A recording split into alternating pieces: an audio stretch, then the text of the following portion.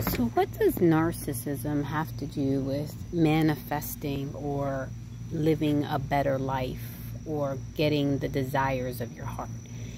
What I think it has to do with it, where the bridge lies, is when you know that you've been raised by someone narcissistic, it puts the pieces of the puzzle together for you so that you can now start to develop a sense of worthiness. Because this whole time, your sense of worthiness has been robbed from you.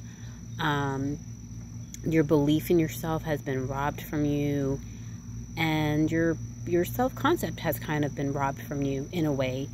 And we have to restore those things, right? And those things are needing to be restored so that we can get the desires of our heart, because it's all within us, right?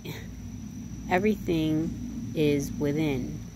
If we don't allow ourselves within because we don't feel worthy due to what we've experienced and what we've been taught about ourselves, then, you know, we risk forsaking, I don't know, like, what we want in life. My point is that what we want, what we desire, is connected to our belief about ourselves and our belief about our self-worth, which is also connected to what we were taught and how we were raised.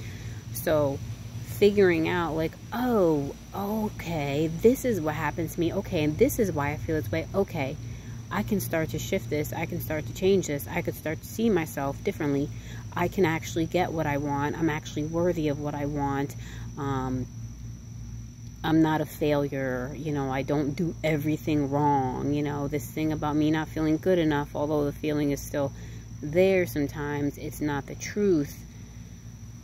I can slowly make my way out of this hole, you know, out of this darkness of my negative self-concept that was developed through my childhood and upbringing because of the distortion and distorted view of my parent.